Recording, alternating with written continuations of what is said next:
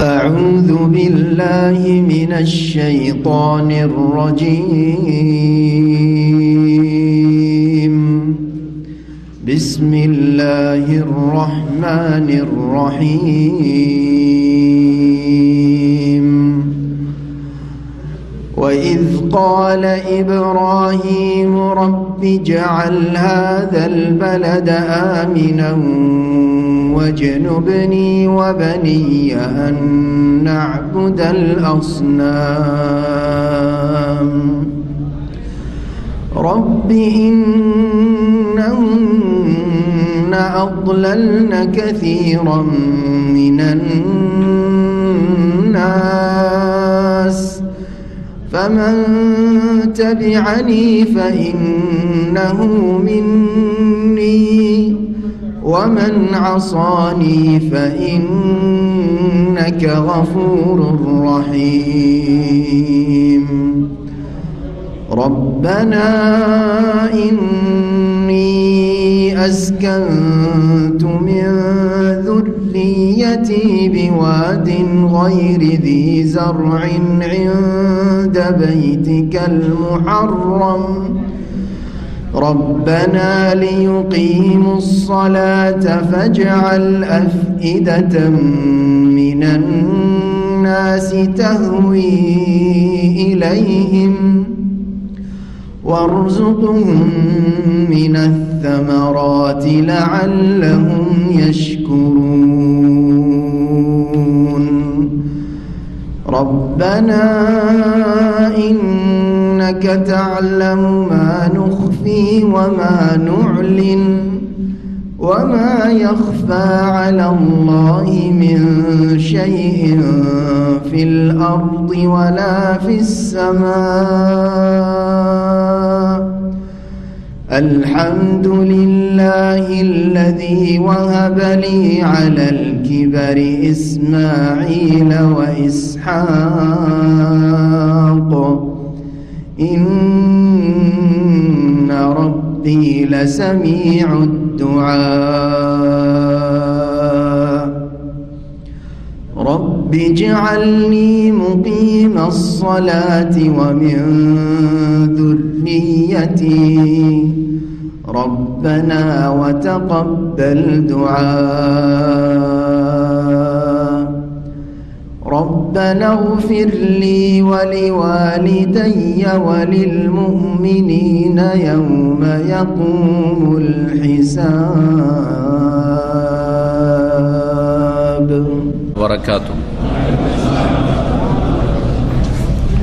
إن الحمد لله نحمده ونستعينه ونستغفره ونعوذ بالله من شرور أنفسنا ومن سيئات أعمالنا من يهده الله فلا مضل له ومن يضلل فلا هادي له وأشهد أن لا إله إلا الله وحده لا شريك له وأشهد أن محمدا عبده ورسوله صلى الله تعالى عليه وعلى آله وصحبه وسلم تسليما كثيرا. أما بعد فقد قال المؤلف رحمه الله تعالى كتاب العلم بسم الله الرحمن الرحيم باب فضل العلم وقول الله تعالى يرفع الله الذين آمنوا منكم والذين أوتوا العلم درجات والله بما تعملون خبير وقوله رب زدني علما. মহান আল্লাহর সমস্ত প্রশংসা যে আল্লাহ রাব্বুল আলামিন মানুষকে জ্ঞান দান করেছেন। আর রহমান আল্লামাল কোরআন, যিনি সমস্ত জ্ঞান আমাদেরকে দান করেছেন, তার মধ্যে সবচাইতে উত্তম উৎকৃষ্ট জ্ঞান হচ্ছে আল কোরআনের জ্ঞান। এই জন্য রাব্বুল আলামিন বলছেন আর রহমান, যিনি মহান করুণাময়, তিনি আল্লামাল কোরআন, কোরআনের জ্ঞান দান করেছেন। ওয়া আল্লামা আদম আল আসমা আকুল্লাহা, আদম আলাইহিস সালামকে আল্লাহ রাব্বুল আলামিন সমস্ত কিছুর নাম শিখিয়েছেন, যিনি প্রথম মানুষ। আর তার থেকে বংশ পরম্পরা আমরা শিখেছি। আদম থেকে আদমের স্ত্রী ছেলেমেয়েরা শিখেছে, আর আমরা তাদের থেকে শিখেছি। আমাদের ধারাবাহিক আলোচনা সহিহ আল বুখারীর এই বছর 1441 হিজরিতে আমরা শুরু করেছি, মোতাবেক 2020। আজকে তারিখ হচ্ছে আরবি তারিখ 29 জমাদ আল উলা 1441 হিজরি মোতাবেক 24 জানুয়ারি 2020। নতুন পর্ব আমরা আজকে শুরু করব, তা হচ্ছে জ্ঞানের পর্ব। কিতাবুল ইলম, ইলম বা জ্ঞান অর্জন করা, জ্ঞান দেওয়া এবং নেওয়া, এ সম্পর্কে আলোচনার পর্ব। এটি হচ্ছে সহিহ আল বুখারীর 3য় পর্ব। এর পূর্বে 2টো পর্ব আলোচনা এসেছে আমাদের। প্রথম ওহির পর্ব আর তারপরে ঈমানের পর্ব। 3য় পর্ব হচ্ছে জ্ঞানের পর্ব। তারপরে বিসমিল্লাহির রহমানির রহিম এসেছে। অধিকাংশ যেগুলি পাণ্ডুলিপি ইমাম বুখারী রহমতুল্লাহ আলাই থেকে বর্ণিত হয়ে এসেছে বা লিখিত হয়ে, তাতে এইভাবে এসেছে। কোন কোন পাণ্ডুলিপিতে কিতাবুল ইলমের আগে বিসমিল্লাহির রহমানির রহিম আছে। আলোচনার শুরুতে যে বিষয়টি আলোচনা করব তা হচ্ছে যে ইলমের পর্ব কেন নিয়ে আসলেন 3 নম্বরে, ঈমানের পরে। এর একটি কারণ হচ্ছে কোরআনে কারীমের প্রতি আমল করা। কোরআনে কারীমের প্রতি আমল করা।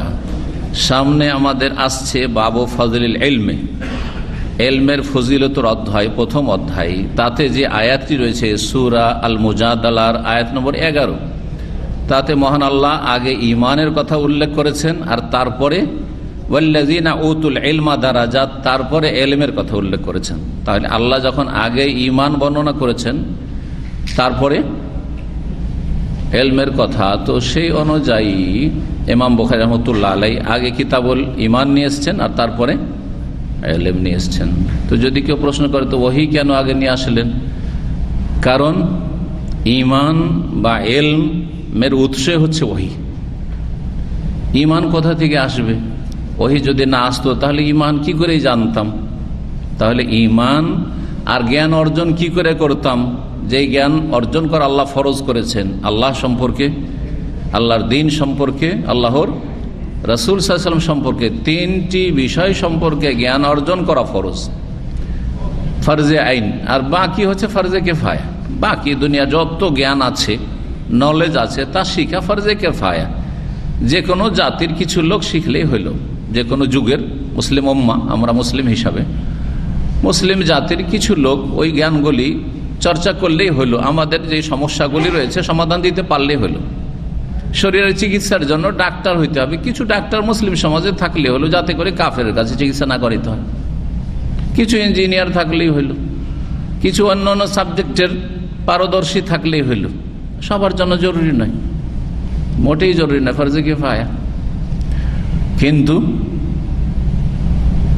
এই 3টি বিষয়, আবার বলছি, এই 3টি মূলনীতি, জি, শেখুল ইসলাম মোহাম্মদ আব্দুল্লাহ রহমতুল্লাহ আলাইহির কিতাব রয়েছে আল উসুলুস সালাসা বা সালাসাতুল উসুল, 3টি মূলনীতি, অত্যন্ত গুরুত্বপূর্ণ কিতাব। এবং এই ছোট্ট একটি পুস্তিকার আলোচনা আমার 30টি পর্বে আছে।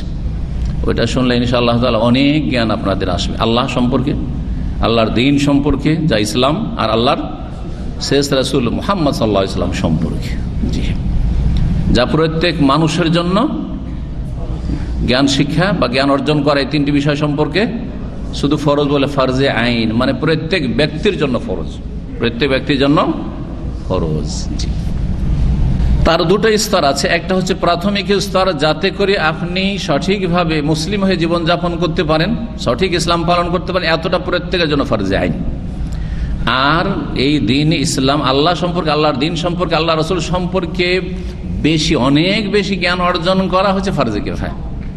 অনেক বেশি জ্ঞান অর্জন করতে হবে যাতে করে অন্যদেরকে শিখাইতে পারেন, এটা হচ্ছে ফরজে কিফায়া। মানে সমাজের কিছু লোক আলেম হলেই চলে, সবার আলেম হওয়া জরুরি নয়, কিন্তু দ্বীন ইসলামের বিধিবিধান সম্পর্কে, আল্লাহ সম্পর্কে, পরকাল সম্পর্কে ইত্যাদি প্রত্যেক মুসলিমকে নলেজ, প্রাথমিক নলেজটা অবশ্যই থাকতে হবে এবং সহি শুদ্ধ থাকতে হবে, ভুল নলেজ থাকলে হবে না। অধিকাংশ মুসলিমদের আল্লাহ সম্পর্কে, আল্লাহর দ্বীন সম্পর্কে, আল্লাহ রসুল সম্পর্কে ভুল নলেজ আছে, নবী বেঁচে আছেন, হায়াতুন নবী, ভুল নলেজ। নবী নূরের পয়দা, ভুল নলেজ। আল্লাহ সর্বত্র বিরাজমান, আল্লাহ নিরাকার, হ্যাঁ, আল্লাহর হাত নেই, কুদরতি হাত, আল্লাহর চেহারা নেই, সত্তা, সবগুলি ভুল নলেজ। এই ভুল নলেজ না, সহি নলেজ হইতে হবে। তো আসল বিষয় দিকে ফিরে যায়, সেটা হচ্ছে যে ওহির ওপর নির্ভরশীল কি ঈমান, কি বিশ্বাস করবেন কি বিশ্বাস করবেন না। এলেম শিখবেন কোত্থেকে? আল্লাহ সম্পর্কে, দিন সম্পর্কে, রাসূল সম্পর্কে ওহি থেকে শিখতে হবে। এজন্য 1 নম্বরে ওহি, আর তারপরে ঈমান। ঈমানের পরে এলেম কেন নিয়ে আসলেন? পবিত্রতা নিয়ে আসতেন, তাহারাত নিয়ে আসতেন। যেমন অন্য মুহাদ্দিসরা পবিত্রতা দিয়ে শুরু করেছেন, সালাত দিয়ে শুরু করেছেন। আপনাদের অনেককে যদি জিজ্ঞাসা করি সবচেয়ে বড় ফরজ কি, বলবেন নামাজ। ভুল উত্তর।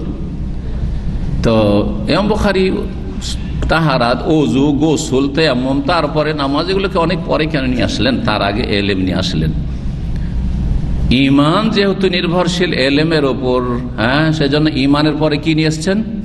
ঈমান সম্পর্কে যখন বললাম, দেখো ঈমান খেয়াল খুশি ঈমান নিয়ে আসলে হবে না, ঈমানটা সঠিক জ্ঞানের ওপর নির্ভরশীল। সুতরাং এই এলেম নাও, কিতাবুল এলেম।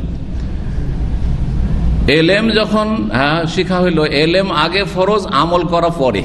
আগে এলেম না আগে আমল? এই কিতাবুল ইলমের পর্বে আসবে ইমাম বুখারীর একটি অধ্যায়, বাবুল ইলমি কাবলাল কওলি ওয়াল আমাল। এলেম শিখা আগে, কিসের আগে? কথা বলার আগে আর আমল করার আগে। আপনি আমল করবেন, আগে এলেম শিখুন। আমি যেখানে কথা বলছি, আগে এলেম শিখেছি, তারপরে বলছি। আমার এলেম না থাকলে আমার জন্য কথা বলা হারাম। আগে এলেম শিখতে হবে, তারপরে কথা বলতে হবে অথবা কাজ করতে হবে। নামাজ আদায় করবেন, আপনি উজু করবেন, আগে উজু আর নামাজের তরিকা শিখবেন না আগে নামাজ শুরু করে দিবেন? আগে শিখতে হবে, তা আগে এলেম। এই জন্য এলেম আগে নিয়ে আসা হয়েছে। জি, ঈমান আগে নিয়ে এসছেন আর এলম নিয়ে এসছেন। এতে আর একটা জিনিস যেটা বোঝা যায়, সেটা হচ্ছে যে শুধু ঈমান যথেষ্ট নয় যদি এলম ঠিক না থাকে। এলম ঠিক না থাকে, বা যেটা এখানে বলবো সেটা হচ্ছে এলেম আছে কিন্তু ঈমান নেই, লাভ নেই। একজন লোক ইসলাম সম্পর্কে অনেক জ্ঞান রাখে কিন্তু সে ঈমানদার নয়, তাহলে এই এলেম তার জন্য মুক্তির, নাজাতের উপায় হবে না, বরং তাকে জাহান্নামে নিয়ে যাবে, কঠোর শাস্তি, বরং জাহান্নামে উদ্বোধন করা হবে এমন লোক দিয়ে, যেই লোকগুলির এলেম ছিল কিন্তু ঈমানটা ঠিক ছিল না, সৎ নিয়ত ছিল না। জি, অসৎ নিয়ত দেখাইতে চাই এলেমের বাহাদুরি, জি, শরীরের বাহাদুরি, বীরত্ব দেখাতে চাই, তাই না? কেরাতের বাহাদুরি দেখাতে চাই, হেফজের বাহাদুরি দেখাতে চাই, এই জন্য পড়েছে, জাহান্নাম উদ্বোধন করা হবে। তো যাই হোক, আলোচনা সরাসরি এখন আসি। ইমাম বুখারী রাহিমাহুল্লাহ বলছেন প্রথম অধ্যায়ে বাবু ফাযলিল ইলমে, এই অধ্যায় হচ্ছে এলেমের ফজিলত সম্পর্কে। ফজিলত কথাটি ফজল থেকে, আরবি শব্দ থেকে, উর্দু থেকে বাংলায় ফজিলত। মুসলিমরা ফজিলত বুঝি, এটা মুসলিম বুঝাইলে ফজিলত বুঝবে না। ফজিলত মহত্ব বা মাহাত্ম্য, জি, গুণাগুণ, কি পাবেন আপনি, এলেম কি মর্যাদা দেবে আপনাকে ইহকাল পরকালে, এ হচ্ছে ফজিলত। ফজিলতকে বলা হয় আপনাকে শ্রেষ্ঠত্ব দান করবে। এলেমের কারণে আপনি শ্রেষ্ঠত্ব লাভ করতে পারবেন অন্যের ওপর। জি, এলেমের শ্রেষ্ঠত্ব ধন সম্পদের উপর অনেক বেশি, অনেক বেশি। পয়সা যদি আপনার কাছে থাকে, আপনার এলাকার লোক ছাড়া কেউ চেনেন আপনাকে, আর চেনলেও কোনো ভালো লোকরা ওইভাবে চেনেন না। চেনে, ঘৃণা ভরে চেনে, আপনাকে ঘৃণা করে। অনেক সময় চেনে কিন্তু আপনাকে ভালোবাসে না। কিন্তু এলেমের মাধ্যমে যে ফজিলত বা শ্রেষ্ঠত্ব লাভ করেছেন, সারা বিশ্ব আপনাকে চেনবে। তারপরে যে কোনো জায়গায় আপনি সম্মান পাবেন। আপনি এলেমের, পয়সা আছে বাড়িতে, অনেক কিছু আছে, এখানে আপনাকে কেউ সম্মান করবে না আপনার পয়সার জন্য। পয়সার সাথে যার স্বার্থ জড়িত আছে সে আপনাকে সম্মান করবে, কিন্তু এলেমের সাথে সবার স্বার্থ জড়িত আছে, সবাই এলেমের মুখাপেক্ষী, সুতরাং সবাই আপনাকে সম্মান করবে। এইভাবে বহু দিক রয়েছে যেই দিকগুলি আমরা সামনে রাখলে এলেমের ফজিলত মর্যাদা যে দুনিয়ার ধন সম্পদের অনেক অনেক গুণে বেশি, এটা আমরা উপলব্ধি করতে পারবো। কারণ আজকালকার মানুষ মনে করে আরে পয়সা থাকলে সব হয়, এটা আজকালকার কথা, তাই না? যার পয়সা নেই তার কিছু নেই, এটা মূর্খদের কথা। হ্যাঁ, আজকাল পয়সার খেলা, না না না না, পয়সার খেলা না, এলমের খেলা। আমি বলছি আপনাদেরকে এলমের খেলা, এলম শিখুন, কম্পিটিশন করুন, আপনি এলম শিখুন, আপনি বিদ্যা অর্জন করুন আপনি। জি, এলেম দিয়ে আল্লাহ শ্রেষ্ঠতা দান করেছে।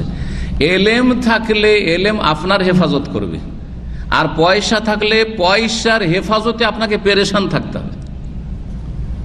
যাদের অনেক পয়সা দেশে নিয়ে যেতে পারে না, কালা পয়সা, ব্ল্যাক মানি, বুঝেন তো, অবৈধভাবে ইনকাম করেছে, দেশ বিদেশে ফেলে রাখছে, ওই সুইস ব্যাংকে, না হয় অন্য অন্য দেশে কোথায় কোথায় বিভিন্ন কোম্পানিতে খাটিয়ে রেখে লুকিয়ে, কারণ দেশের ব্যাংকে নিয়ে গেলেও ধরা খেয়ে যাবেন। এত বড় বড় দুর্নীতি করেছে, এত বড় বড় হারাম ব্যবসা করেছে, কেউ গাঁজার সাথে জড়িত, হিরোইনের সাথে জড়িত, আর অবৈধ ইনকামের সাথে জড়িত। জি, পেরেশান আছে, টাকা পয়সা নিয়ে, টাকা পয়সা নিয়ে পেরেশান আছে, দুনিয়াতেও পেরেশান, আর আখেরাতে হাসর মাঠে পেরেশান থাকবে। যারা এলেমওয়ালা মানুষ আর যারা গরিব মানুষ, তারা 500 বছর আগে জান্নাতে চলে যায়, আরামসে বসে আছে। আর এরা 500 বছর পরে হিপতে হিপতে বড়ই কষ্ট করে যদি জান্নাতে পৌঁছে, তাহলে হিসাব দিতে পারে, তাহলে আর না হলে চলে গেছে জাহান্নামে। যদি যেতেও পারে তারপর 500 বছর পরে যাবে, হাদিস জানা আছে না? নাই। তাহলে এত কেন পয়সার পিছনে ছুটছেন আপনি? খেতে পেলেই হইল, পরনে কাপড় থাকলেই হইল, ছেলে মেয়েকে খাওয়াইতে পারছেন, আলহামদুলিল্লাহ। যা ডেলি ইনকাম করছেন খেয়ে দিয়ে শেষ করছেন, আলহামদুলিল্লাহ। অনাহারে না, কারো দ্বারস্থ হয় না, ভিক্ষা করতে হয় না, চুরি করতে হয় না, আলহামদুলিল্লাহ। জি, 500 বছর আগে জান্নাতে যেতে পারবেন আপনি। জি, পক্ষান্তরে ধনীরা ভেসে যাবেন, ধন সম্পদের হেফাজতের জন্য পেরেশান হয়ে যেতে হয়, টেনশনের শেষ নাই। দুর্নীতি যদি আমার প্রকাশ পেয়ে যায়, তাহলে আর দেশে ঢুকতে পারবো না, সারা জীবনটা বিদেশে কাটাচ্ছে। জানছেন, এর বড় বড় ধনীরা পালিয়ে গেছে দেশ থেকে, তো গেছে, হাত ধরা পড়েনি, হয় ধরা পড়ে জেলে আছে, আর না হলে গেছে তো গেছে, আর দেশে ঢুকতে পারছেন না, চলে গেছে। আলহামদুলিল্লাহ, এলেম আছে, আলহামদুলিল্লাহ, সব জায়গায় সম্মান আছে। এলেম আপনার হেফাজত করবে। জি, এলেম থাকলে আপনার হেফাজত করবে, শয়তান থেকে, জিন শয়তান থেকে হেফাজত করবে, মানুষ শয়তান থেকে হেফাজত করবে, মানুষ শয়তান থেকে হেফাজত করে। আমাদের ডিস্ট্রিক্টে একজন আলেম ছিলেন, আমাদের ওস্তাদ যদিও নন, কিন্তু ওস্তাদদের সমতুল্য, বুখারী পড়াইতেন। ওই সময় আমি ছাত্র ছিলাম। তো এক মাদ্রাসার হেড মোদারে শাইখুল হাদিস ছিলেন, বুখারী পড়াইতেন অনেক দিন ধরে। ওই এলাকায় হেঁটে যেতে, ট্রেন থেকে নেমে রাতে 11টা-12টার সময় ট্রেন থেকে নেমে যেতে হইতো, আর প্রায় 7-8 কিলোমিটার হেঁটে যেতে হইতো, আর একবার খোলা মাঠ, ছিনতাইকারীরা বসে থাকত। আর জানেন যে মুসলিমরা আজকাল যারা এইসব ক্রাইমে জড়িত, অমুসলিম হইলে একটা শ্রদ্ধাবোধ আছে, কিন্তু ধার্মিক লোকদের সম্পর্কে একটু ভয় আছে। এই পাপে জ্বলে যাবি, এটাও হিন্দুরা জানে, তাই না? পাপে পুড়ে যাবি। তো ওই মৌলানাকে বা ওই আলেমকে ওই ছিনতাইকারী ডাকাতগুলো বলে রেখেছিল যে মৌলানা, আমরা তো এসব কাজ করি, কারণ এটি আমাদের পেশা হয়ে গেছে, কিন্তু আপনি যখন যাবেন, যখন আমরা বলবো কে, তখন আমি ওই বড় মৌলানা আছি, অমুক মাদ্রাসার বড় মৌলানা, হেড মৌলানা আছি, বাস যথেষ্ট। তারপরে আপনার যদি রাস্তায় আর কোনো ছিনতাইকারী কেউ ধরে, আমাদেরকে বলবেন, আমরা দেখব। তাহলে এলেম তার হেফাজত করলো না? কিন্তু টাকা নিয়ে গেলে ওই রাস্তা দিয়ে, এলেম নাই, টাকা নিয়ে বড় বড় ধনীদেরকে ধরছে না, চিন্তা হচ্ছে না, জান নিয়ে টানাটানি, পয়সা নিয়ে তো জান নিয়ে টানাটানি। জি, বলে আলহামদুলিল্লাহ, যেসব ভাইদেরকে আল্লাহ এলেম শিখার, যদিও সপ্তাহে একদিন হোক না কেন, এই যে ইসলামিক সেন্টারে বয়স হয়ে গেছে, ইসলামিক সেন্টারে এখন আর মাদ্রাসায় যাওয়ার সময় নেই, এই যে শিখছেন, এটা আপনার জন্য বড় ফজিলতের বিষয়। বাবু ফজলিল ইলমে, এই অধ্যায় হচ্ছে এলেমের ফজিলত সম্পর্কে কোরআনের 2টি আয়াত দিয়ে ইমাম বুখারী রাহিমাহুল্লাহ এলেমের ফজিলত বা মহত্ব বর্ণনা করছেন। ওয়া কওলিল্লাহি তাআলা, মহান আল্লাহর বাণীর তাফসীর, ওয়া কওলিল্লাহি তাআলা মানে ওয়া তাফসীর কওলিল্লাহি তাআলা, ইয়ারফাইল্লাহুল্লাযীনা আমানু মিনকুম, আল্লাহ রাব্বুল আলামিন উন্নীত করেন, ওপরে উঠান। ইয়ারফা মানে রাফা, ইয়ারফা মানে ওপরে উঠান, উন্নীত করেন, ওপরে উঠান। কারাকে? 2 শ্রেণীর মানুষকে, দুটি গুণ যাদের মধ্যে আছে বিশেষভাবে, 2টি গুণ থাকতে হবে, শুধু একটি না। আল্লাযীনা আমানু মিনকুম, ওই সব লোকদেরকে যারা তোমাদের মধ্য থেকে ঈমানদার হতে পেরেছে, বিশ্বাসী হতে পেরেছে, মুমিন মুসলিম হতে পেরেছে। তাহলে কাফেরদেরকে আল্লাহ উপরে উঠান না, কাকে উপরে উঠান? মুমিন মুসলিমকে, ঈমানদারকে উপরে উঠান। বলবেন যে আমরা কেন তাহলে নিচে এত কেন মার খাচ্ছি? আপনাদের অবস্থা দেখেন যে আপনাদের ঈমান ইসলামটা ঠিক আছে কয়জনের? কয়জন নামাজি আর কয়জন বেনামাজি? কয়জন তৌহিদ বুঝে আর সুন্নত বুঝে আর কয়জন শিরক বিদআত থেকে মুক্ত আছে? কয়জন সৎ জীবন যাপন করে আর কয়জন হারাম জীবন যাপন করে? পার্সেন্টেজ বের করেন, তখন দেখবেন যে আমরা আসলে সিংহভাগই যখন বেঈমান, আল্লাহর সাথে বেঈমান, মানুষের সাথে বেঈমান, শিরক বিদআতে ডুবে আছে, কি করে বা সাহায্য নেমে আসবে? কারণ সাহাবীদের কি করে সাহায্য নেমে এসছে? হ্যাঁ, 4 খলিফা, উটের দুধ খাওয়া আর খেজুর খাওয়া, পানি খাওয়া ছাড়া তাদের ছিলই বাকি। জীবনে ভাত পেয়েছেন, জীবনে ডাল পেয়েছেন, হ্যাঁ, জীবনে এইরকম গমের রুটি এইরকম পেয়েছেন। হ্যাঁ, তারপরে আল্লাহ কত সম্মানিত করেছে তাদেরকে, কত সম্মানিত। আমি আপনি কোনোদিন সেখানে পৌঁছিতে পারবো না। বিশাল খেলাফত আল্লাহ তাদেরকে দান করেছেন। গেছি কোথায় আমরা? আশা করছি অনেক বড়, আর গেছি কোথায় আমরা? কত দূরে চলে গেছি। ফিরে আসো, আল্লাহ বলছেন আমি ফিরে যাব। ফিরে চলে আসো, আমি তোমাদের খেলাফত ফিরিয়ে দেবো। শুধু পায়তারা করলে হবে না, আর অবৈধ পন্থায় ও কুফরি তন্ত্র দিয়ে, গণতন্ত্র দিয়ে হাসিল করার চেষ্টা করলে হবে না। আর ওর নাম ইসলাম দিলে হবে না। ইসলামী গণতন্ত্র বলে কিছু নাই, যেমন ইসলামী কুফরি নেই। তো আল্লাহ সম্মানিত করবেন কারাকে? তোমাদের মধ্যে যারা, হে মানব, যারা মুমিন মুসলিম হতে পারবে সত্যিকার অর্থে। ওয়াল্লাযীনা উতুল ইলমা, আর যাদেরকে জ্ঞান প্রদান করা হয়েছে, যাদেরকে এলেম দেওয়া হয়েছে, যাদের কাছে এলেম আছে। এলেম হওয়া মানে শুধু মাদ্রাসা পড়ে আলেম হওয়া যায়, এটাও ভুল কথা। এটা আমাদের দেশের এক শ্রেণীর আলেম সমাজের সংকীর্ণতা। মাদ্রাসা মুখ্য ভূমিকা আছে, এতে কোনো সন্দেহ নেই। যদিও সেখানে সঠিক শিক্ষা দেওয়া হয়, বিশুদ্ধ শিক্ষা দেওয়া হয়, শিরক বিদআত মুক্ত শিক্ষা দেওয়া হয়, সুফিবাদ মুক্ত শিক্ষা দেওয়া হয়, তাহলে তাওহীদ সুন্নতের শিক্ষা দেওয়া হয়, তাহলে। কিন্তু এছাড়া আর কোনো রাস্তা পথ নেই এলেম শিখার, এটাও ভুল কথা। এলেম শিখার বিভিন্ন পন্থা রয়েছে। ছাত্র জীবনে মাদ্রাসা থেকে আমরা শিখেছি। কেউ যদি মাদ্রাসায় না পড়ে বা ছেলেকে মাদ্রাসায় না পড়ায়, ধরেন স্কুল কলেজ আজকাল পড়া, যেহেতু শিক্ষা ভাগ হয়ে গেছে, এই শিক্ষার ভাগটাও হচ্ছে সেকুলারিজম, কিন্তু শিক্ষার ভাগ করা ঠিক নয়। দুনিয়াবি শিক্ষার দিনই শিক্ষা। স্কুল মানে দুনিয়া শিখো, দিন নাই, আর মাদ্রাসা মানে দিন শিখো, দুনিয়া নেই। এই শিক্ষা হচ্ছে সেকুলার, ধর্মনিরপেক্ষতা। এটা ইসলাম সাপোর্ট করে না, যার ফলে সৌদি আরবে আলহামদুলিল্লাহ মাদ্রাসা মানে স্কুল, আর স্কুল মানে মাদ্রাসা। কলেজ মানে সেখানে ইসলামিক শিক্ষা হয়, আর ইউনিভার্সিটি মানে ইসলামিক শিক্ষাও হয়, আর দুনিয়ারও শিক্ষা হয়, দুটো হয়। একজন ডাক্তার হলে আল্লাহ সম্পর্কে, দিন সম্পর্কে যথেষ্ট জানে, আর একজন আলেম হইলেও দুনিয়া সম্পর্কে সায়েন্স, ম্যাথ সবই জানছে আলহামদুলিল্লাহ। দেখেন এখানকার সিলেবাস একটু ভালো খোঁজ করে, বা সিলেবাস যারা লেখাপড়া করছে তাদেরকে দেখেন, দিনও জানছে, দুনিয়াও জানছে। জি, ইঞ্জিনিয়ার হয়েছে, ডাক্তার হয়েছে, দাঁড়িয়েও আছে, কারণ ওর কাছে দিনেরও জ্ঞান আছে আর দুনিয়ারও জ্ঞান আছে। এটা হচ্ছে ইসলাম, এটা হচ্ছে আসল ইসলাম এলেমের ক্ষেত্রে। আমরা ভেজালে পড়ে গেছি, আমাদের শিক্ষা কাঠামো ভেজাল যুক্ত। তো যাদেরকে এলেম দেওয়া হয়েছে তাদেরকে আল্লাহ উন্নীত করবেন দারাজাত। হ্যাঁ, একটি স্তর নয়, বহু মর্যাদায় উন্নীত করবেন।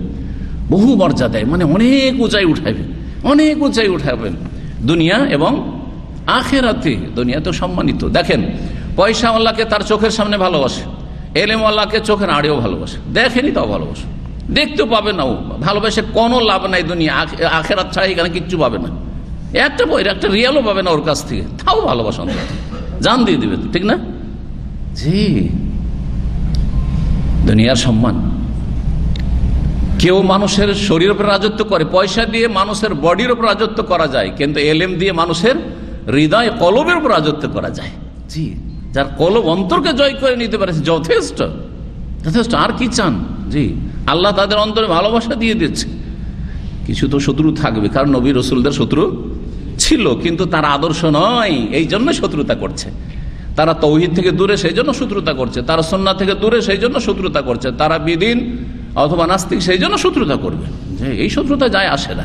ওকাযালিকা জাআলনা লিকুল্লি নবীন আদুয়া, আল্লাহ বলছেন এইভাবে আমি যুগে যুগে প্রত্যেক নবীর দুশমন পয়দা করেছি। শায়াতিন আল ইনসে ওয়াল জিন্নে, মানুষ শয়তান থেকে আর জিন শয়তান থেকে। জি আছে, থাকবে, এতে কোনো যায় আসে না, কোনো ভয় করে কিচ্ছু করতে পারবে না ইনশাআল্লাহ তাআলা। তো দুনিয়ার সম্মান, আখিরাতের সম্মানটাই হচ্ছে আসল, কারণ এখানে দুনিয়া এখনই শেষ, হয়তো এখনই আমার আপনার দুনিয়া শেষ, পক্ষান্তরে আখিরাত ওয়ালাল আখিরাত খায়রুল লাকা মিনাল উলা, অনেক বেটার। জি, চিরস্থায়ী। ইন্নাল্লাহ ইয়ারফাউ বিহাযাল কিতাবি আকওয়ামান, আল্লাহ কোরআন দিয়ে, কিতাব দিয়ে বহু জাতিকে সম্মানিত করেছেন। ওয়ায়াদাউ বিহি আখারিন, বহু জাতিকে লাঞ্ছিত অবস্থান যারা এই কোরআনের বিধানকে অস্বীকার করেছে, কোরআনের ইলম যারা শেখেনি তাদেরকে, কোরআনের ইলমকে যারা অবজ্ঞা করেছে। জি, আল্লাহু বিমা তা'মালুনা খাবীর, তোমরা যা কিছু করো আল্লাহ সে সম্পর্কে সূক্ষ্ম খবর রাখেন। ওয়াকিফাল, সূরা মুজাদালা আয়াত নম্বর 11। দ্বিতীয় আয়াত ইলমের ফজিলত সম্পর্কে, সূরা তাহার আয়াত নম্বর 114। আল্লাহ রাব্বুনা বলছেন, কোরআনে কারীম সম্পর্কে আলোচনা হচ্ছে, ফালা তাজাল বিল কোরআন মিন ক্বাবলি আন ইউকযা ইলাইকা ওয়াহয়ু, হে নবী ওহী যে জিবরাইল নিয়ে এসে তোমাকে শোনাচ্ছে সেটা সম্পূর্ণ হওয়ার আগে তাড়াহুড়া করিও না মুখস্থ করার জন্য, আয়ত্ত করার জন্য জলদি করিও না, পুরোটা পড়তে দাও, জিবরাইলকে পুরো আয়াতটা পড়ে নিতে দাও, বা যা পড়ে শোনাচ্ছে কয়েকটা আয়াত সূরা পড়ছে পড়তে দাও। তারপরে নবী সাল্লাল্লাহু আলাইহি ওয়াসাল্লাম প্রথমখানে কি করতেন, যেমনই আয়াত নাযিল হয়ে একটা সাথে সাথে পড়তে শুরু করে দিতেন। তো আল্লাহ বলেন না, এত তাড়াহুড়া করার দরকার নেই, তো দায়িত্ব আমার, আমি তোমার অন্তরে সংরক্ষিত করব কোরআনকে, এটা আমার দায়িত্ব, সুতরাং তুমি ফলো করো, পেছনে পেছনে থাকো, শুনে নাও ভালো করে, শুনে নিয়ে তারপরে পড়ো। ওহী সম্পূর্ণ হওয়ার আগে কোরআন নিয়ে তুমি তাড়াহুড়া করিও না। ফালা তাজাল বিল কোরআন মিন ক্বাবলি আন ইউকযা ওয়াহয়ু ওয়াকুর রব্বি জিদনি ইলমা, আর বলো হে নবী এই দোয়া বলো, শিখাচ্ছি আমি আল্লাহ, রব্বে হে আমার প্রতিপালক, জিদনি বাড়িয়ে দাও আমার, ইলমান ইলম আমার জ্ঞান বৃদ্ধি করে দাও, রব্বে জিদনি ইলমা। এই দোয়া থেকে কি করে ফজিলত জানা গেল, মহত্ব গুণাগুণ জানা গেল ইলমের, কারণ আল্লাহ স্বয়ং যেটা বৃদ্ধি করার জন্য দোয়া করতে বলছেন, তার মানে এটা যেমন তেমন জিনিস নাই। আল্লাহ ধন বাড়িয়ে দাও, ছেলে মেয়ে বাড়িয়ে দাও, আর বিবি একটা না চারটা দাও, এইসব দোয়া করতে বলেননি কোনো জায়গায়। হ্যাঁ, যদিও ভালো কথা, আপনি যদি সৎ নিয়ত নিয়ে চান কোনো অসুবিধা নেই, কিন্তু কথা হচ্ছে আল্লাহ যে দোয়া করার জন্য বিশেষভাবে হুকুম করছেন সেটা হচ্ছে ইলম বৃদ্ধি করার জন্য আল্লাহর কাছে দোয়া করো, যাচ্ছা করো, ওয়াকুর রব্বি জিদনি ইলমা। দুটো জিনিস বেশি চাইতে বলা হয়েছে, বাকি বেশি চাইতে বলা হয়নি। একটা হচ্ছে ইলম, যেটা কোরআনে কারিমে রয়েছে রব্বি জিদনি ইলমা, আর একটি হচ্ছে পার্থিব বস্তু, হাদিসে রয়েছে। হ্যাঁ, কি? দুধ। মাশাআল্লাহ, দুধ। তাহলে দুধ কত উপকারী জিনিস, দুধ থেকে কত জিনিস তৈরি হয়। আপনি মার্কেটে গিয়ে যদি আপনি ভালো করে শুকোয়, দুধ থেকে কত কি তৈরি হইতে পারে, আর কতগুলি শরীরের চাহিদা পূরণ করতে পারে দুধ। হ্যাঁ, আর সর্বস্তরের মানুষের শরীরের চাহিদা পূরণ করতে পারে, ওই শিশু থেকে শুরু করে অন্য অন্য খাবার আছে শিশুর চাহিদা পূরণ করেন না, কিন্তু দুধ সকল স্তরের মানুষের চাহিদা পূরণ করতে পারে। নবী করিম সাল্লাল্লাহু আলাইহি ওয়াসাল্লাম যখন দুধ পান করতেন বা সাহাবীরা দুধ পান করতেন, কি দোয়া শিখিয়েছেন?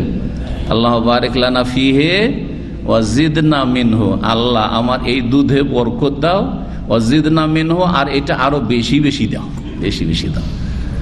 বাকি আপনি পোলাও খান, বিরিয়ানি খান, যা যে দুনিয়ার সবচেয়ে প্রিয় খাবার খান, আপেল খান, আর আপনি সান্তারা খান, যাই খান না দুনিয়া, যেটা আপনার কাছে ভালো, খুব প্রিয় খাবার আপনার কাছে, খেয়ে দেও কি দোয়া পড়তে হবে? আল্লাহ বারিক লানা ফিহি ওয়া আত'ইমনা। মনে হচ্ছে কেউ জানেন না আপনারা, একজন বলবে যে জানে এই দোয়াটি, কে? হাত তুলেন।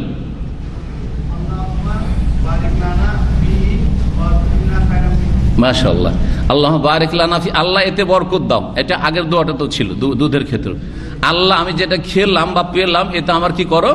বরকত দাও। ওয়া আত'ইমনা খায়রাম মিনহু, আর এর চাইতে ভালো খেতে দাও, এর চাইতে ভালো খাবার দাও। তার বলে যতই ভালো হোক না কেন আপনার কাছে, ওর চাইতে ভালো খাবার আছে, কিন্তু দুধের চাইতে ভালো খাবার নাই, সেজন্য ওয়াজিদনা মিন, এর চাইতে ভালো আর কি চাইবো, এর চাইতে ভালো কি চাইবো? ওই রকম এলেমের চাইতে ভালো আর পৃথিবীতে কিছু নেই। ঠিক, রব্বি জিদনি ইলমা। ইমাম বুখারী রাহিমাহুল্লাহ দুটো আয়াত নিয়ে এসেছেন, একটি হাদিস নিয়ে আসেন। হাদিস, অথচ অনেকগুলি হাদিস আছে এলেমের ফজিলতে। এলেমের ফজিলতে যদি তিরমিজি পড়েন, আবু দাউদ পড়েন, তাতে ফাজাইলুল ইলমের উপরে অনেকগুলি হাদিস আছে, বিভিন্ন হাদিসের কিতাবাদিতে আছে। তার একটিও হাদিস নিয়ে আসেননি কেন? এর দুটি উত্তর। একটি উত্তর হচ্ছে যে ইমাম বুখারী রাহিমাহুল্লাহর এই সহিহ বুখারীর বিন্যাসের পদ্ধতি হচ্ছে আগে অধ্যায়গুলি লিখে নিয়েছিলেন, চ্যাপ্টার। জি হ্যাঁ, আমরা অনেক সময় এরকম করি যে একটা বিষয় নিয়ে বক্তব্য করব, আগে আমি বিষয়বস্তু লিখে নিলাম, হেডলাইন আমার লিখে নিলাম, আর তারপরে আগে হেডলাইন, কিন্তু আগে কিন্তু ম্যাটেরিয়াল কালেকশন না, কি কি পয়েন্ট, আর তারপরে ওর দলিল কালেকশন না, আগে আমি হেডলাইন লিখলাম। সালাতের ফজিলত, তারপরে সালাতের ফজিলতের বিভিন্ন দিক আছে, দুনিয়া ফজিলত, আখিরাতের ফজিলত, আসরের ফজিলত, ফজরের ফজিলত, ইত্যাদি ইত্যাদি, সুন্নতের ফজিলত, ফরজের ফজিলত, কতগুলি ভাগ হইতে পারে, অধ্যায় হইতে পারে একটা পর্বে। আর তারপরে তখন এগুলো শুধু আমি পয়েন্টগুলো লিখে রাখলাম, প্রত্যেক পয়েন্টের জন্য এখন আয়াত তলাশ করতে লাগলাম, হাদিস তলাশ করতে লাগলাম, এভাবে করি। ইমাম বুখারী রাহিমাহুল্লাহ এরকম করেছেন, শুধু অধ্যায়গুলি লিখে রেখে দিচ্ছেন, এলেমের ফজিলত, ব্যাস, তারপরে দ্বিতীয় অধ্যায়, তৃতীয় অধ্যায়, এইভাবে অধ্যায়গুলি লিখে রেখে, একটা পর্ব কিতাবুল ইলম আর অধ্যায়গুলি লিখে রেখে দিয়েছেন। তারপরে তখন শুরু করলেন, যখন অধ্যায় সবগুলি লেখা শেষ হয়ে গেল, হাদিস তলাশ করা শুরু করলেন। আমার শর্ত মোতাবেক, একবার কড়া শর্তে, সহি হাদিস এলিমের ফজিলতে এখন লিখবো, তারপরে বিষয় লিখবো, তারপরে হাদিসে লিখবো, তারপরে বিষয় লিখবো, তারপরে বিষয়, হাদিস তখন কালেকশন শুরু করলেন আর লিখতে শুরু করলেন। এই হাদিস লিখতে লিখতে অনেক সময় সবগুলি অধ্যায়ের আন্ডারে হাদিস লেখার সুযোগ পাননি, দুনিয়া থেকে বিদায় নিয়েছেন। হয়তো আরো কিছু সময় থাকলে এখানে কিছু হাদিস নিয়ে আসতেন তিনি, কিন্তু সেটা হয়নি। এটা একটা উত্তর দেওয়া হয়েছে। কেউ কেউ উত্তরটা মেনেছেন, কেউ বলছেন না না না, এটা না, আরেকটা উত্তর। তার একটা উত্তর কি, যেটা অধিকাংশ লোকেরা বা ওলামারা যারা ভাষ্যকার তার উত্তর দিয়ে, সেটা হচ্ছে যে ইমাম বুখারী রাহমাতুল্লাহ আলাইহির শর্ত অত্যন্ত কঠিন, কড়া শর্ত ছিল হাদিস নেওয়ার জন্য। একবারে উচ্চমানের সহি হইতে হবে, শুধু সহি না, উচ্চমানের কি হইতে হবে, সহি হইতে হবে। আমি এইরকম কোয়ালিটির রাবি বা বর্ণনাকারী থেকে হাদিস নেবো, এর চাইতে নিচে নামলে ওর থেকে নেবো না, অথচ মিথ্যা বানা সত্যবাদী, কিন্তু স্মৃতিশক্তি একেবারে প্রখর নাই, আছে ভালো, ওর কাছেও নেবো না। তো এইরকম ধরনের বেশ কিছু শর্ত তার ছিল, যেগুলি এখন সূক্ষ্মভাবে বিস্তারিত বলছেন, উদাহরণ দেওয়ার জন্য বললাম। তো অনেক সহি হাদিস অন্য হাদিসের কিতাবে এসছে, কিন্তু তিনি তার শর্ত কড়া হওয়ার জন্য নিজের কিতাবে নিয়ে আসতে পারেনি। কিন্তু তার কাছে বিষয়টি স্বীকৃত, হাদিস সহি আছে, কিন্তু আমার শর্তে পড়ে না। সেই জন্য অধ্যায় কায়েম করে জনগণকে জানিয়ে দেন, দেখো এলেমের বড় ফজিলত আছে, কোরআনেও আছে আর হাদিসেও আছে। আমি কোরআনের আয়াত নিয়ে আসলাম আর হাদিসগুলি আমার শর্তে পড়ে না, সেজন্য আমার কিতাবে নিয়ে আসলাম না। কিন্তু এটা মনে রাখো যে এলেমের বড় কি আছে, ফজিলত আছে। যারা এলেম শিখে তাদের ফজিলত কত, যারা এলেম শিখায় তাদের ফজিলত কত, আছে না? অনেক হাদিস আছে এই মর্মে, যেগুলি বললে সময় শেষ হয়ে যাবে। তো এই জন্য এখানে কোনো হাদিস তিনি নিয়ে আসেননি। তার মধ্যে একটি হাদিস, খায়রুকুম মান তাআল্লামাল কোরআন ওয়া আল্লামাহু, তোমাদের মধ্যে সবচেয়ে শ্রেষ্ঠ কারা, সবচেয়ে ভালো মানুষ কারা, যে কোরআন শিখে আর না হয় শিখায়, কোরআনের ছাত্র না হয় ওস্তাদ, সবচেয়ে ভালো মানুষেরা সমাজের। জি, এলেম দিয়ে আল্লাহ সম্মানিত করেন, হাদিস একটু আগে যেটা বললাম। তারপরে যারা এলেম শিখার জন্য বাড়ি থেকে বেরোয়, তারা আল্লাহর রাস্তায় রয়েছে, তাদের পায়ের তলায় ফেরেশতারা সম্মানের সাথে কি করে, হ্যাঁ, তাদের ডানাগুলিকে বিছিয়ে দেয়, ঝুঁকিয়ে দেয়, এটা শ্রদ্ধা সম্মানের জন্য। যেমন আজকাল বড় বড় নেতারা আসলে তাদের জন্য তাদের রাস্তাতে কি করা হয়, দুই দিকে লাইন লাগিয়ে দিয়েছে, হ্যাঁ, তাদের অভ্যর্থনা জানানোর জন্য। আর কি করেছে, রাস্তাতে হ্যাঁ লাল গালিচা কার্পেট বিছিয়ে দেওয়া হয়েছে, ইত্যাদি ইত্যাদি। দুনিয়ার তুচ্ছ সম্মান, আল্লাহ জানে তাদের আখিরাতে কি হবে, আল্লাহ ভালো জানে। কিন্তু ফেরেশতা আমাদের জন্য করছে, আলহামদুলিল্লাহ। মানুষের সম্মান ফেরেশতা আপনার সম্মান করছে। জি, দ্বিতীয় অধ্যায়, বাবু মান সুইলা ইলমান ওয়া হুয়া মুশতাগিলুন ফি হাদিসিহি ফাতাম্মাল হাদিস সুম্মা আজাবা সাইলা। হাযা বাবুন, এই অধ্যায় হচ্ছে এই বিষয় সম্পর্কে, মান সুইলা ইলমান, কাউকে যদি কোন এলেম সম্পর্কে জিজ্ঞাসা করা হয়, আমাকে কোনো মাসআলা জিজ্ঞাসা করা হলো বা আপনাকে, আপনি মাসআলার উত্তর দিতে পারবেন। কোনো একটি বিষয় সম্পর্কে আপনাকে জিজ্ঞাসা করলো, আপনার থেকে জুনিয়র সিনিয়রকে, যখন জিজ্ঞাসা করলো ওয়া মুশতাগিলুন ফিহা, তখন আপনি অন্য কথাবার্তায় অন্যের সাথে ব্যস্ত ছিলেন, অন্যের সাথে কথা বলায় মগ্ন ছিলেন। আর একটা কথা চলছে আর মাঝখানে অনেক আছে না, বুঝে না, মোটা খায় মোটা বুঝে না, ওর দরকার ওর সাথে সাথে। এদিকে কথা আমাদের দুজনের চলছে, সাথে সাথে বলছে সে একটা মাসলা, এটা করলে কি হবে? আরে ভাই, এটা তরিকা না, এটা আদর্শের খেলাফ, এটা আদাবুল হাদিস কথা বলার বা ছাত্রের আদবের খেলাফ, জি, পরিপন্থী। তাহলে কি করতে হবে? এজন্য আজকাল একটা সরি ভাষা বেরিয়েছে, খুব ভালোই ভাষা, তাই না? সরি বলে দিলেন, সরি আপনাদের কথাটা একটু কি করলাম, হ্যাঁ, ডিস্টার্ব করলাম, অথবা কথার মাঝখানে আমি ঢুকে পড়লাম, জি সরি, ব্যাস। যত ভুল করেন সরি বলে দিই, হয়ে গেল। আর আজকালকার মানুষ মাশাআল্লাহ সব ভুল করে দেন আর সরি বলে দেন, সব ঠান্ডা হয়ে গেল, জি সরি, জি ধাক্কা দিয়ে ও সরি, তাই না? কথাবার্তায় ব্যস্ত একজন আলেম উস্তাদ অন্যের সাথে। আর সেই সময় যদি তাকে জিজ্ঞাসা করা এলেম সম্পর্কে, তাহলে ওস্তাদের করণীয় কি, বা মুফতি সাহেবের করণীয় কি, বা যাকে জিজ্ঞাসা করে, পারিবারিক সমস্যা হইতে পারে, জরুরি নয় যে এই বিষয়, দুনিয়ার কোনো বিষয় হইতে পারে, দুইজনে কোনো বিষয়ে কথা বলছি, আলেম হওয়া জরুরি নয়। আর ও একটা পার্থিব বিষয়, আপনার ব্যবসা বাণিজ্য, আচ্ছা ভাই, আচ্ছা আপনি তো ব্যবসা করেন, তো এখানকার মার্কেটটা কেমন, এটাই জিজ্ঞাসা করবে। মাঝখানে যদি এরকম কিছু জিজ্ঞেস করে নাই, কথা বলে দেয়, তাহলে কি করবে? ফাতাম্মাল হাদিসা, কথা বন্ধ করবে না, যার সাথে আগে থেকে চলছে সেটাই পুরা করবে, ওর দিকে ভ্রুক্ষেপ করবে না যে মাঝখানে কথা বলা শুরু করেছে। সুম্মা আজাবাস সাইলা, তারপরে তাকে উপেক্ষাও করবে না যে তুমি বিয়াদবি করে সুতরাং তোমার উত্তরই দিব না, এরকম করবে না, এটাও খারাপ আচরণ ওস্তাদের জন্য। কি করবে? যখন কথা সম্পূর্ণ হয়ে গেছে তখন যে জিজ্ঞাসাকারী ছিল তার উত্তর দেবে। যদি সে দূরে সরে, অনেক সময় লজ্জায় সরে গেছে, আমি ভুল করে ফেলেছি, হঠাৎ করে বলে দিয়েছে মাঝখানে কথা, আর লজ্জা পড়ে গেছে, দূরে চলে গেছে, আইনা সাইল, এটা হচ্ছে নবী সাল্লাল্লাহু আলাইহি ওয়াসাল্লামের আদর্শ, তাহলে এটা উত্তম চরিত্র। জি হ্যাঁ, তো এই হাদিসগুলিতে আদাবুল আলেম ওয়াল মুতাআল্লিম বা আদাবুল মুআল্লিম ওয়াল মুতাআল্লিম, ছাত্র এবং শিক্ষকের আদব শিষ্টাচার শেখানো হয়েছে, শিষ্টাচার শেখানো হয়েছে। ছাত্র কেমন আদব কায়দার হবে আর ওস্তাদের কেমন আদব কায়দা থাকবে। ওস্তাদের আদব এই নয় কথা বলা ঢং নেই আপনার সাথে সাথে, এক্ষুনি আমি কথা বলছি আর আপনি এখানে কি ডিস্টার্ব করছেন, না না না না, এরকম করবেন না। তাহলে যেমন ছাত্রকে আদব বলা হইতে হবে, ওস্তাদকেও কি হইতে হবে, আদব বলা হইতে হবে। এটা ইসলাম শিখিয়েছে, এটা হচ্ছে মধ্যম পন্থা। হাদিস নম্বর 59, মানে সহিহ বুখারীর 59 নম্বর হাদিস, এই অধ্যায়ের প্রথম হাদিস। হাদিস বর্ণনাকারী হচ্ছেন আবু হুরায়রা রাদিয়াল্লাহু তাআলা আনহু ক্বাল, তিনি বলেছেন বাইনামান নবী সাল্লাল্লাহু আলাইহি ওয়াসাল্লাম ফি মাজলিসিন, কোন এক সময় নবী করিম সাল্লাল্লাহু আলাইহি ওয়াসাল্লাম এক মজলিসে বসেছিলেন, ইউহাদ্দিসুল কওম, লোকজনের সাথে কথা বলছিলেন। যাহু আরাবিউন, একজন বেদুইন আসলো। বেদুইন তো এমনি সভ্যতা থেকে দূরে, যারা যাযাবরের জীবনযাপন করে, এসে সাথে সাথে জিজ্ঞেস করে, মাতা সাআতু ইয়া রাসূলুল্লাহ, হে আল্লাহর রাসূল, কিয়ামত কখন হবে বলেন তো, কিয়ামত কখন হবে? ফামাদা রাসূলুল্লাহ ইউহাদ্দিসু, রাসূলুল্লাহ সাল্লাল্লাহু আলাইহি ওয়াসাল্লাম তার যে কথা চলছিল ওই লোকজনের সাথে যারা বসে আছে তাদের সাথে কথা বলতেই থাকলেন, ওর প্রশ্নের দিকে ভ্রুক্ষেপই করলেন না। তাহলে প্রথম কথা এটি হচ্ছে আদব, যে আমার যে কথা চলছে আমি কথা পূরণ করব, ভ্রুক্ষেপ তার প্রশ্নের দিকে করব না, মনোযোগ দেব না, যে থাক আপনাদের কথা থাক, এটা বলে দিই, না না না, এরকম করবেন না। তারপরে সাহাবীরা তখন কল্পনা জল্পনা করতে লাগলেন। ফাকালা বাযুল কওমি, যারা লোকজন বসেছিল তাদের কিছু লোকেরা বলতে লাগলো, সামিআ মা কালা ফাকারিহা মা কাল, রাসূলুল্লাহ সাল্লাল্লাহু আলাইহি ওয়াসাল্লাম লোকটির কথা শুনেছেন কিন্তু তার এই রকম অবস্থায় কথা বলাটাকে অপছন্দ করলেন, মানে নবী সাল্লাল্লাহু আলাইহি ওয়াসাল্লাম এর কথাটাকে ভালোভাবে নিলেন না, ভালোভাবে নিলেন না, ঘৃণা করলেন, এটা কি কোন তরিকা হইল, সেই জন্য তার দিকে মনোযোগী হলেন না।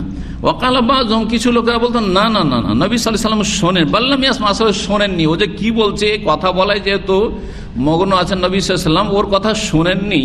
জি, কিন্তু নবী সাল্লাল্লাহু আলাইহি ওয়াসাল্লাম শুনেছেন, নবী সাল্লাল্লাহু আলাইহি ওয়াসাল্লাম শুনেছেন। হাত্তা ইযা কাযা হাদিসাহু, এমনকি যখন তার আলোচনা সম্পূর্ণ করে ফেললেন, যে কথা চলছিল, তাআলা তখন নিজে থেকে বললেন, রাসূলুল্লাহ আইনা ওরাহু আস-সাইল আনিস-সাত, আইনা আস-সাইল আনিস-সাত, কিয়ামত সম্পর্কে যে এক লোক জিজ্ঞেস করেছিল সেই লোকটি কোথায়, মানে একটু দূরে সরে গেছে, লজ্জায় বা জবাব পেলাম না, নিরাশে দূরে সরে গেছে, কোথায় লোকটি? ওরাহু বর্ণনাকারীর উক্তি, মানে শব্দটি আসাইল আনিসা ছিল না অন্য কোনো শব্দ ছিল, কাছাকাছি এরকম শব্দ ছিল, একটু সন্দেহ বলছেন ওরাও। আমার ধারণা যে নবী সাল্লাল্লাহু আলাইহি ওয়াসাল্লাম বলছেন আইনা সাইল আনিসা, এরকম কথা বলেছেন। কালা, তখন ওই লোকটি বলে উঠলো, হা আনা ইয়া রাসূলুল্লাহ, এই যে আমি, হা মানে খুজ ইসিম ফেল আরবি গ্রামারে, হা মানে খুজ, এই যে আমি ইয়া রাসূলুল্লাহ, এই যে আমি বলছিলাম। কালা, নবী সাল্লাল্লাহু আলাইহি ওয়াসাল্লাম কিয়ামতের ছোট বা মধ্যম দুটি বা একটি লক্ষণ বললেন, একটি লক্ষণ যেটা ব্যাখ্যা করলেন। বলছেন যখন আমানতকে বরবাদ করে দেওয়া হবে, নষ্ট করা হবে, তখন কিয়ামতের অপেক্ষা করিও।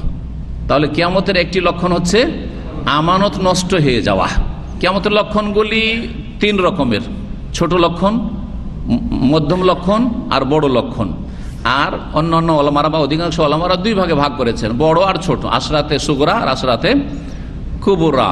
কিয়ামতের বড় লক্ষণ আর ছোট লক্ষণ। বড় লক্ষণ 10টি, তার কোনো একটি আসেনি। যখন আসা শুরু হবে তখন তসবির দানার মতো সুতো ছিঁড়ে গেলে যেমন ধাই ধাই ধাই তাড়াতাড়ি করে 1 সেকেন্ডের মধ্যে সব পড়ে শেষ হয়ে গেলে ওই রকমই কিন্তু হবে। এটা ভাবিয়েন না যে এখন তো ইমাম মেহেদী আসেনি, হ্যাঁ, আবার এই জন্য এত তাড়াহুড়া লেগে গেছে কিছু আলেম সমাজকে, যে মেহেদীকে টেনে হেঁচড়ে 2019 আনতে চেয়েছিল, আসলো না, এখন বলছে যে না না, তা আগামী বছরে 20-এ আসবে, একটা বড় কিছু একটা বিপ্লব ঘটবে পৃথিবীতে। আর আবার কেউ বলছেন না না 24-এ চলে আসবে, দাদা বোঝা গেছে, 26-এ চলে আসবে। এই 2-3টা উক্তি শুনলাম বেদাতপন্থীদের, এগুলো সব বেদাতপন্থী, কিন্তু ভালো করে শুনে রাখে, সহি আকীদা বলবেন না এদেরকে। হ্যাঁ, আবার কেউ কেউ বলছে যে না বয়স তো 1500, দুনিয়ার এই উম্মতের বয়স 1500, তো 1440 তো হয়ে গেল, বেশি দিন না, আর এই দুনিয়ার বয়স 50 বছর আছে, 50 বছর। এইসব কল্পনা জল্পনা, ফালতু কথাই পড়বেন না। যদি এইসব কথা থাকতো স্পষ্ট ভাষায় নবীকে বলতে অসুবিধা কি ছিল, বলেই দিতেন যে হ্যাঁ এতদিন আছে, মোটামুটি যে কেউ জিজ্ঞাসা এই কাছেই কাছে, আল্লাহ সাথে কোনো করিব, ভাই কাছেই কাছেই আসন্ন, এভাবে কেন বললেন?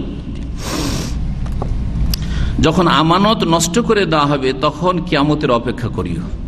সাহাবী বুঝতে পারলেন না, বা ওই ব্যক্তি, ওয়া কাইফা ইয়াযাতুহা ইয়া রাসূলুল্লাহ, হে আল্লাহর রাসূল, কেমন করে আমানত আবার নষ্ট করা হয়? তাহলে সাহাবীরা বুঝতেন না আমানত কি করে নষ্ট করা হয়। আল্লাহর আমানত নষ্ট, জি, আল্লাহ আমানত দিয়েছিলেন ওই মেরাজে ডেকে। মেরাজের কাহিনী তো শোনে আর শোনায়, কিন্তু মেরাজের সবচেয়ে বড় যে আমানত আল্লাহ দিয়েছিলেন রাসূলুল্লাহ সাল্লাল্লাহু আলাইহি ওয়াসাল্লামকে উম্মতের জন্য, সেই আমানত সিংহভাগ শতকরা 98 জন 97 জন কি করে দিয়েছে? নষ্ট করে দিয়েছে। 5 ওয়াক্ত সালাত কায়েম করে না, আর যারাও কায়েম করে বিদাতি তরিকার সালাত কায়েম করে, যা গেল ইল্লা মাশাআল্লাহ। তাহলে শতকরা 1 জন হয়তো সহি শুদ্ধ নামাজ পড়ে। জি, এই হলো অবস্থা, নষ্ট করে দিয়েছে আল্লাহর আমানত। মানুষের আমানত, মানুষের আমানত টাকা যদি পেয়ে যায়, কে দেয়? ধার যদি পেয়ে যায়, আবার বাড়িতে দিয়ে আসবো। এক লোক ইসলামী সেন্টারে আসতো, আর ভালো অনেক লেখাপড়া করতো, চলে গেছে ঢাকায়, চলে গেছে। গল্পটা বলি এর জন্য যে এরকম চরিত্রের মেলা লোক আছে, কিন্তু মানে বাইরে তো আছে, তো ইসলামী সেন্টারে এসেও যদি এই চরিত্রে থাকে তো বাইরের লোক কত খারাপ হইতে পারে চিন্তা করুন আপনি। এখানে শেখার পরও যদি এরকম হয়। তো আমাদের আরেক ভাই ওকে ধার দিয়েছে, ধার দেওয়ার পর দেশে চলে গেছে এক্সিটে, 2-3 বছর হয়ে গেছে, লজ্জা জিজ্ঞাসা করেনি, অত প্রয়োজন হয়নি। 2-3 বছর পরে, 4 বছর প্রায়, তারপরে ওই ভাই এসে বলছে যে শেখ, ওকে 4 বছর পরে বলছি যে আপনার কাছে তো 1,20,000 টাকা বাংলাদেশি টাকা পেতাম, তো বলছে যে আপনি তো মনে করাননি আমাকে, আপনি তো আমাকে স্মরণ করিয়ে দেননি। তার মানে স্মরণ করিতে হবে, চাইতে হবে, তার বাড়ি যেতে হবে, ধর্ণা দিতে হবে, তারপরে পাওয়ার আশা করা যেতে পারে। তাহলে আমার মতো ভদ্রলোক, হ্যাঁ, কাউকে ধার দিয়ে চাওয়া তো বড়ই মুশকিল, তাহলে আর পাবো না, সুতরাং ধার দেব না, এটাই করা উচিত, তাই না? জি, আগে থেকে ভাই সম্পর্ক খারাপ হবে, আগে থেকে খারাপ করা ভালো, পরে খারাপ করলে বেশি খারাপ হয়ে যাবে, তাই না? এইটাই অবস্থা হয়েছে এখন। জি, আমানত নষ্ট করে দেওয়া, এইভাবে আমানত নষ্ট করে, বেঈমানি, আত্মসাৎ। কাউকে বাসাটা দিয়ে আসলেন ইহসান করে, গরিব আত্মীয়, যে তুমি থাকো, এরকম দেখলাম। নিজের ভাইকে থাকতে দিয়ে এসছে, ও দখল করে নিয়েছে, আর বের হয় না বাড়ি থেকে। নিজের ভগ্নিপতিকে দিয়েছে, ও দখল করে নিয়েছে। আরে কি বলবেন, জমি জায়গা বাবাকে নিয়ে গেছে চিকিৎসার জন্য, ওখানে গিয়ে দলিল করে সমস্ত ভাই বোনকে বঞ্চিত করে একা সব নামে করে নিয়েছে। কত কাহিনী আছে সব। আমানত নষ্ট করে দেওয়া হবে। জি, আমানত নষ্ট। জি, আমানত কেমন করে নষ্ট হয়? আর দুনিয়ার একটা বৃহৎ আমানত হচ্ছে নেতৃত্ব। নেতৃত্ব আমানত, দেশের সরকার, আমানত দেওয়া হয়েছে, আল্লাহ সেখানকে রাষ্ট্রীয় ক্ষমতা দিয়েছে, সেটি আমানত। জি, এইরকমই আপনার প্রতিষ্ঠানের মালিক আমানত, আপনি ভালো মানুষদেরকে সেখানে নিয়োগ দেবেন, খারাপদেরকে নিয়োগ দিচ্ছেন আপনি। তারপরে ঘুষখোর অফিসারকে দিচ্ছেন, ধার্মিক লোকদেরকে সরিয়ে দিচ্ছেন। আমাদের এই হোটেলে দাড়িওয়ালা চলবে না, আমাদের এই প্রতিষ্ঠানে দাড়িওয়ালা চলবে না, এইরকম স্মার্ট হইতে হবে। অযোগ্য লোকদেরকে আপনি নিয়োগ দিচ্ছেন, খেয়ানত, এগুলো খেয়ানত, আমানত নষ্ট হয়ে গেছে। দেখুন আজকে, আর এই একটা দাড়িওয়ালা লোক অন্তত একটু তো ভয় করবে, মাঝে মধ্যে যদি পদস্খলন ঘটে আবার তওবা করবে যে না আমি এটা ভুল করে দিচ্ছি, না আমি মেরে খাবো না। কিন্তু যেই লোকের নামাজ নেই, যেই লোকের পরকাল বলে চিন্তা নেই, যেই লোক দাড়িটা রাখতে পারে, এই কুরবানিটা করতে পারে না, সে আমার টাকার কি করে হেফাজত করবে? তো বলছেন রাসূলুল্লাহ সাল্লাল্লাহু আলাইহি ওয়াসাল্লাম এর উত্তরে যখন বললেন যে কেমন করে আমানত নষ্ট করা হবে, তো বুঝতে পারলাম না। কালা ইযা উসসিদাল আমরু ইলা গায়রি আহলিহি ফান্তাজিরিস সাআ, যখন কোন অযোগ্যকে নেতৃত্ব দেওয়া হবে, মালিকানা দেওয়া হবে, তখন মনে করবে যে কিয়ামত চলে এসেছে, কিয়ামত কাছে এসেছে। ফান্তাজিরিস সাআ, তখন কিয়ামতের অপেক্ষা করিও। অযোগ্যকে নেতৃত্ব দেওয়া, ঘুষের মাধ্যমে অযোগ্য চাকরি পাচ্ছে, কিন্তু ভালো ভালো ছেলে ভালো রেজাল্ট করে তার যোগ্যতার ভিত্তিতে চাকরি পাচ্ছে না। পয়সা থাকলে আসো, আর না হলে তোমার চাকরি নেই। ঠিক কিয়ামতের আলামত, কিয়ামতের আলামত। অসৎ লোক থেকে বেনামাজিকে রাখা হচ্ছে, বেনামাজি নামাজ পড়ে না, আপনার প্রতিষ্ঠানে কেন থাকবে সে? আপনি নামাজি পান না, না পাবেন তখন রাখেন কেন? নামাজি যদি যোগ্য হয়, দাড়িওয়ালা যোগ্য হয়, তারপরে তাকে মোল্লা মনে করা হচ্ছে। আমাদের এক ভাই ভালো টেকনিশিয়ান, এসি টেকনিশিয়ান, একটা প্রতিষ্ঠানে গেছে, ও দাড়িওয়ালা মানে, অথচ এত ভালো, বাকি যাদেরকে দিয়েছে কন্ট্রাক্ট দিয়েছে, সাব কন্ট্রাক্ট, তারা একেবারে অযোগ্য, কিন্তু স্মার্ট, একবার টাই ফাই লাগিয়ে গেছে, দাড়ি টাড়ি নাই, ওকে দিয়েছে আর ক্ষতিগ্রস্ত হয়েছে।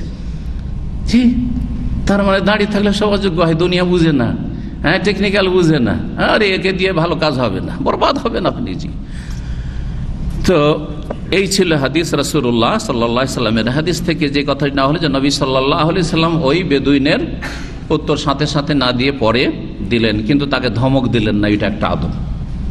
বকাঝকা করলেন না, খারাপ আচরণ করলেন না। সে দূরে চলে গেছে, তাকে খোঁজ করলেন মনে রেখে যে ওই লোকটি কেউ কোথায়, যে জিজ্ঞেস করছিল। তো এই আদবগুলি যেমন শিক্ষককে খেয়াল রাখতে হবে, তেমনই ছাত্রদেরকেও আদবের খেয়াল রাখতে হবে। ছাত্র আবার গীবতকারী হলে হবে না, সামনে এসে হুজুর হুজুর শেখ শেখ, আর বাইরে গেলে আরে আরে কি বলবো, হ্যাঁ ওনার মধ্যে এই আছে, ওনার মধ্যে এই আছে, ওনার মধ্যে এই আছে। আউযুবিল্লাহ, আউযুবিল্লাহ, আল্লাহ হেফাজত করে। 3 নম্বর পর্ব, বাবু মান রাফা সাওতাহু বিল ইলমি। এই অধ্যায় হচ্ছে এমন ব্যক্তি সম্পর্কে যে এলেম চর্চা করার ক্ষেত্রে বা এলেম শিখাবার সময় উচ্চ স্বরে বলে, চিৎকার করে উচ্চ স্বরে চিল্লায় যদি এলেম শিখায় কোনো ক্ষেত্রে, তাহলে এটা কেমন জায়েজ কিনা। কারণ চিৎকার করে বা উচ্চ স্বরে কথা বলা অনেক সময় এটাকে কি মনে করা হয়, অভদ্রতা মনে করা হয়। তারপরে কোরআনে কারিমে খুব বিকট শব্দে কথা বলাকে কি করা হয়েছে, নিন্দা করা হয়েছে। হ্যাঁ, সূরা লোকমানের আয়াত, মিন সাউতিক, জি তোমার আওয়াজকে কি করো, একটু নিচু করো, উচ্চস্বরে চিৎকার করে কথা বলিও না। ইন্না আনকারাল আসওয়াতি লাসাউতুল হামির, সবচেয়ে নিকৃষ্ট আওয়াজ হচ্ছে, শব্দ হচ্ছে কার, গাধার গর্ধবের আওয়াজ। তো তুমি গাধার মতো চিল্লায়ও না, আল্লাহ বলছেন, যাতে মানুষের ঘৃণা হয় যে আমি গাধার মতো আচরণ করলাম, সেজন্য আগে থেকে যেন সরে যায়, সেজন্য আল্লাহ তুলনা করেছেন এর সাথে। তারপরে নবী সাল্লাল্লাহু আলাইহি ওয়াসাল্লামের চরিত্র সিরাতুন নবীতে বলা হয়েছে যে নবী সাল্লাল্লাহু আলাইহি ওয়াসাল্লাম চিৎকার করতেন না। ওয়ালা সাখাবান বিল আসওয়াক, বাজারে গেলে বাজারে যেমন হই হই হই হই করে, মাছের হাট, মাছের হাট তো বুঝেন ভালো করে, অন্য হাট বুঝেন আর না মাছের বাজার বুঝেন, কি আওয়াজটা হয় একটু রেকর্ড করে নিয়ে আসিয়েন তো, ওই ওই ওই ওই ওই ওই যতক্ষণ হাট লেগে আছে, গরুর হাট, খাসির হাট।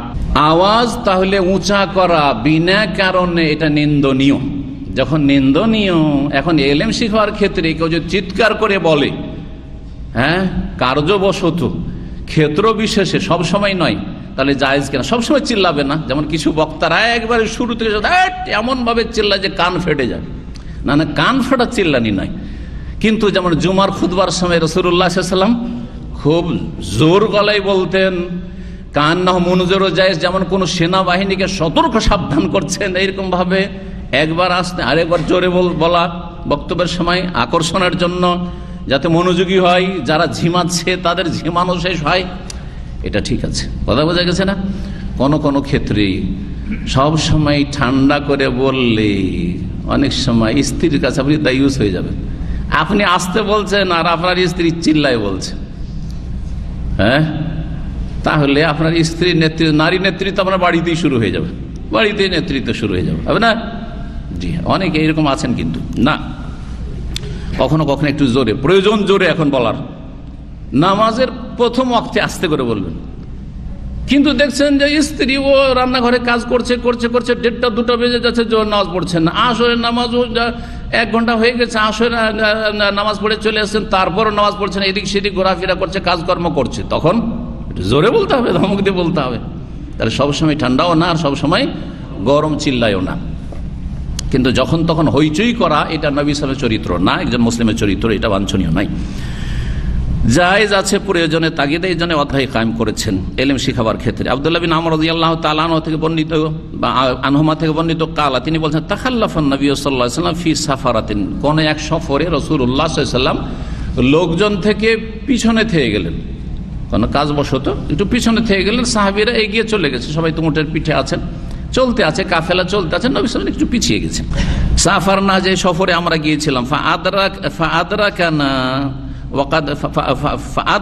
তারপরে রাসূলুল্লাহ সাল্লাল্লাহু আলাইহি ওয়াসাল্লাম আপনার দ্রুত গতিতে এসে আমাদের সাথ ধরে নিলেন, পিছিয়ে গেছিলেন, আবার আমাদেরকে পেয়ে গেলেন, মানে আমাদের সাথ ধরে নিলেন। ওয়াকাদ আরহাকাতনা সলাতু, সেই সময় সলাতের সময় বিলম্ব হয়ে গেছে, বা সলাতের সময় ঘনিয়ে চলে এসছে, সলাত আমাদেরকে পেয়ে গেছে, একবারে নামাজের টাইম হয়ে গেছে, নামাজের টাইম চলে যাচ্ছে, কিছু সময় হয়ে গেছে। সেই সময় আমরা কি করতে লাগলাম, তাড়াতাড়ি করে উজু করতে লাগলাম। আমরা উজু করছিলাম, রাসূলুল্লাহ সাল্লাল্লাহু আলাইহি ওয়াসাল্লাম আমাদেরকে দেখলেন যে আমরা উজু করছি। ফাজআলনা নামসাহু আলা আরজুলিনা, সেই সময় আমরা আমাদের পাগুলি এমন হালকা ধৌত করছিলাম ওপর ভাগে, যেন মাসেহ করছিলাম, যেমন পায়ের ওপরে মাসা করা হয়, নিচে নয়, তো নিচে না ধুয়ে ওপরে একটু পানি দিয়ে, হালকা পানি দিয়ে ধুইছেন। তো হালকা পানি দিয়ে যদি ওপরে ধোয়া হয়, তো পেছনে যে গোড়ালি আছে, গোড়ালিতে পানি পৌঁছিবে না, তাই না? তো গোড়ালি অনেকের কিন্তু চমকিচ্ছে, মানে ওখানে পানি যেহেতু পৌঁছায়নি, সেজন্য বোঝা যাচ্ছে যে গোড়ালি শুকনো হয়ে আছে।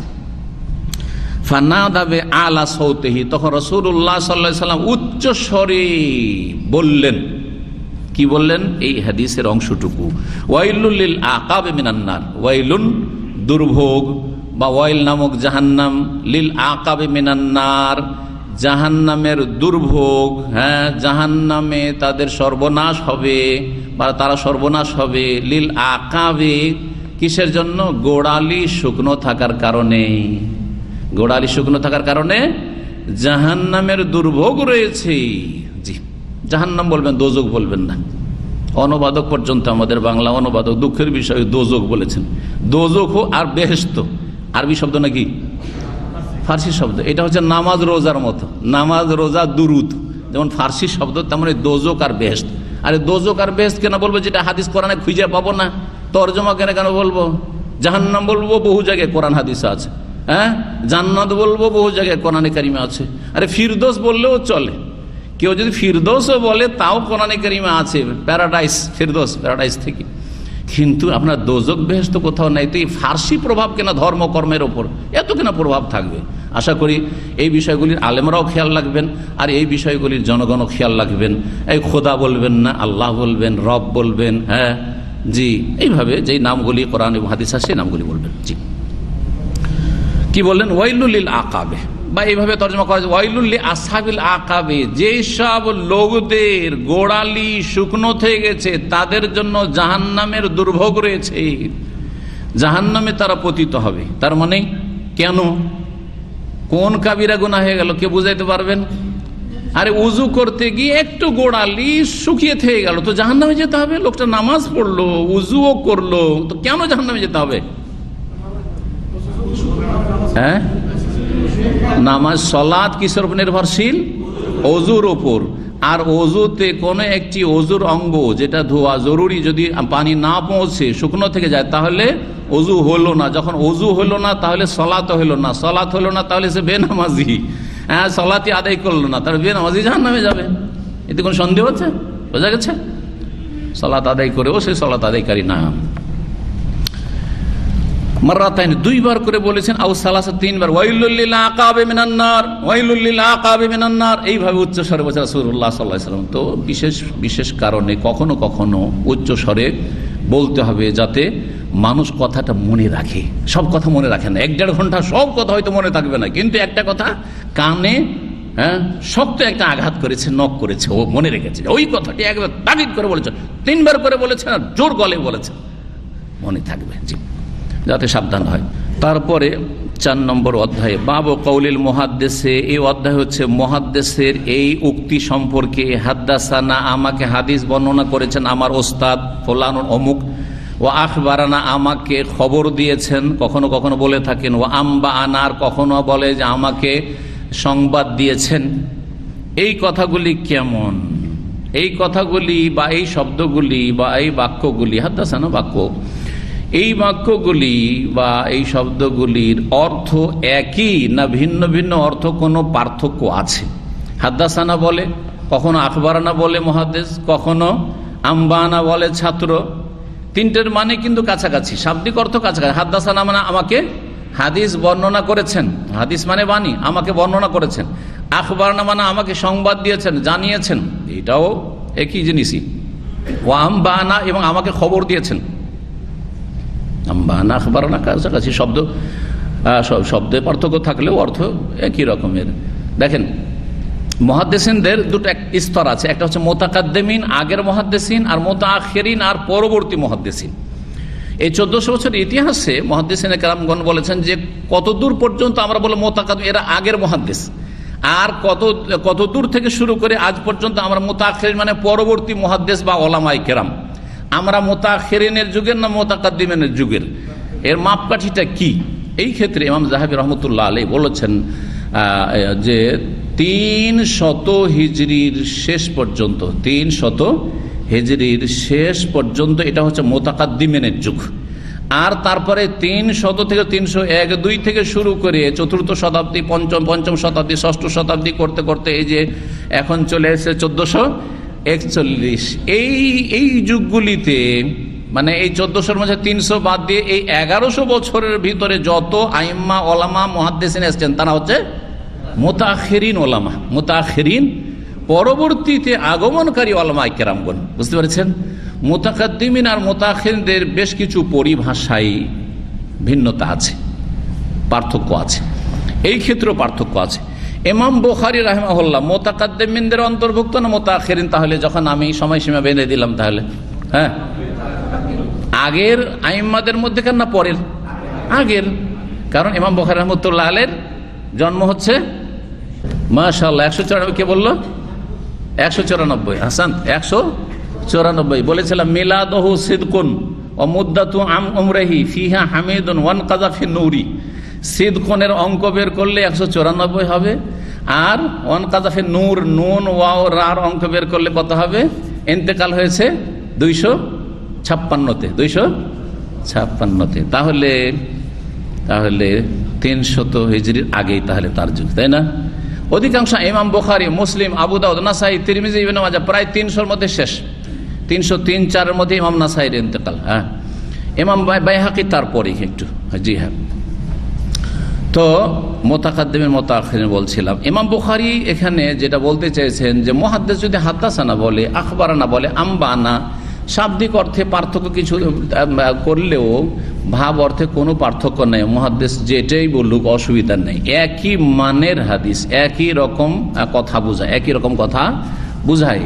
এটা যারা স্পেশাল হাদিসের ছাত্র তাদের জন্য, আপনাদের এতে অত বেশি ফায়দা নেই, কিন্তু এলেম হাসিল করা ভালো। জি হ্যাঁ।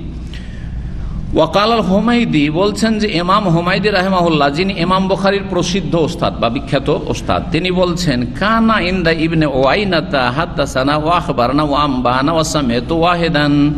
ইমাম সুফিয়ান ইবনে উয়াইনা রাহমাতুল্লাহি আলাইহি, যিনি ইমাম বুখারীর ওস্তাদ, তার কাছে হাদাসানা বলুক অথবা আখবারানা বলুক অথবা আম্বানা বলুক অথবা সামিতু, আমি শুনেছি, সামিতুল ইমাম আল বুখারী, সামিতুল হুমায়দি, একই, আমি শুনেছি তার কাছ থেকে। এই 4টি বাক্যের বা শব্দের ভাব অর্থ হচ্ছে, উদ্দেশ্য হচ্ছে একই, যে ওনার কাছ থেকে আমি হাদিস নিয়েছি, গ্রহণ করেছি এবং আপনাদেরকে বর্ণনা করছি। ওয়াকাল ইবনে মাসউদ, শেষ করিনি, তারপরে ব্যাখ্যা আরো বিস্তারিত করব। ইবনে মাসউদ রাদিয়াল্লাহু তাআলা প্রখ্যাত সাহেব বলছেন, হাদাসানা রাসূলুল্লাহ, দলিল বলছেন এখন ইমাম ইবনে মাসউদ সাহাবী প্রখ্যাত ইবনে মাসউদ রাদিয়াল্লাহু তাআলা কি বলছেন, হাদাসানা রাসূলুল্লাহ সাল্লাল্লাহু আলাইহি ওয়াসাল্লাম, রাসূলুল্লাহ সাল্লাল্লাহু আলাইহি ওয়াসাল্লাম আমাকে হাদিস বর্ণনা করেছেন, ওয়া হুয়া সাদিক ওয়াল মাসদুক, যিনি সত্যবাদী এবং মাসদুক মানে যিনি সত্যবাদী বলে স্বীকৃত, যাকে সবাই স্বীকার করেছে, মুমিন মুসলিমরা সত্যবাদী বলে যাকে সত্য মনে করা হয়েছে, মাসদুক। তাহলে হাদাসানা শব্দ কে ব্যবহার করেছেন?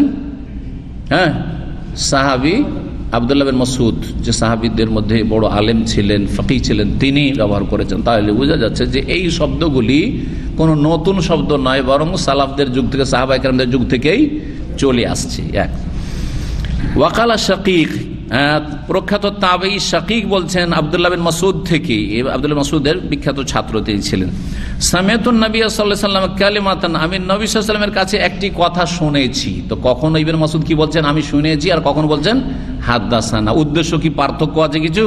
না, দুটো একই, দুটো একই কথা, ভাব অর্থ একই।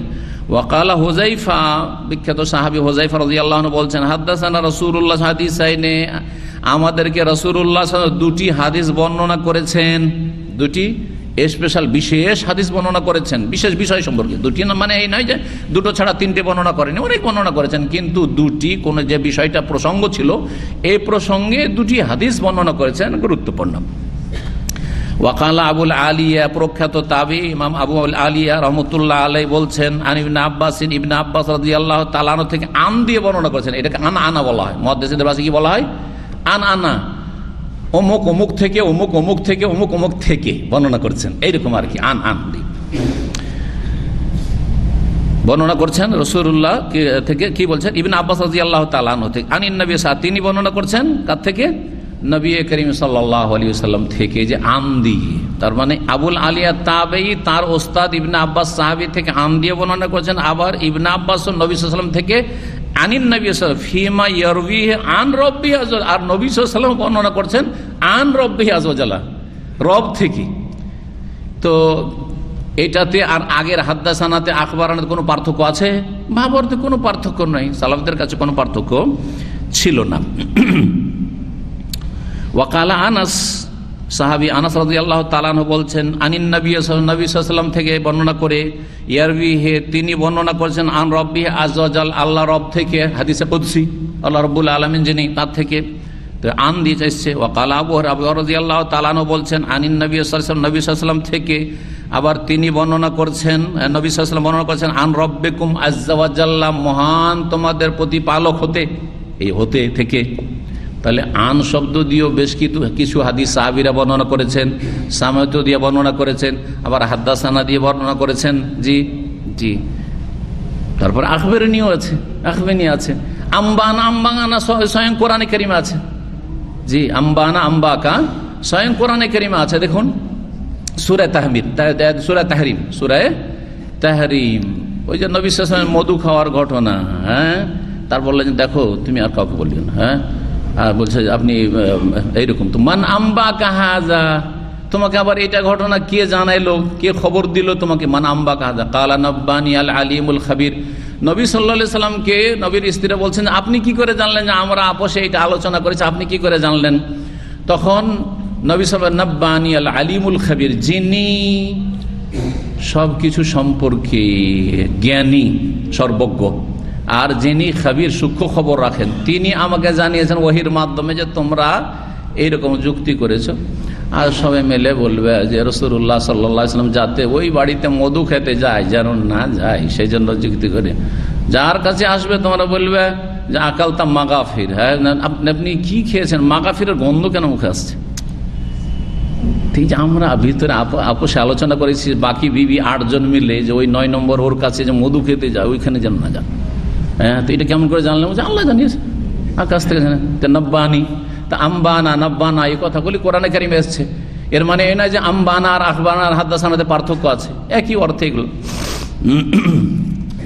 এখন আসেন ইমাম বুখারী যে কথা বলতে চাইছেন, এই যে সুফিয়ান বিন ওয়াইনের কথা আগে শুরুতে বর্ণনা করেছেন, যে ইমাম হামিদ বলছেন যে সুফিয়ান বিন ওয়াইন মুহাদ্দিসের কাছে যিনি মুতাকাদ্দিমিনদের মধ্যেকার ছিলেন, হাদাসানা আখবারনা আম্বানা সামেতো, সব একই আন দিয়ে বর্ণনা করা, সব একই ছিল তাদের কাছে, সব ছিল কি একই ছিল। জি, কিন্তু মুতাআখিরিনরা এক একটি অর্থ আলাদা আলাদা করেছেন। সংক্ষেপে শোনাই, হাদাসানা যদি ওস্তাদ হাদিস বয়ান করে, যেমন আমি এখন বয়ান করছি, তাই না, আপনারা কি শ্রোতা, আপনারা শ্রোতা, একটিও কিন্তু হাদিস পড়ছেন না, আপনারা সব শ্রোতা, তাহলে হাদাসানা, এই ক্ষেত্রে হাদাসানা, হাদিস শুনিয়ে দিলাম আমি, হাদাসানা, আপনারা লিখে নিলেন অথবা মুখস্থ করে নিলেন হাদাসানা, তখন কি বলবেন আপনারা ছাত্ররা? হাদাসানা। এটা হচ্ছে পরবর্তীকালের ভাষা। আখবারানা কখনো বলবেন যখন ছাত্র একজন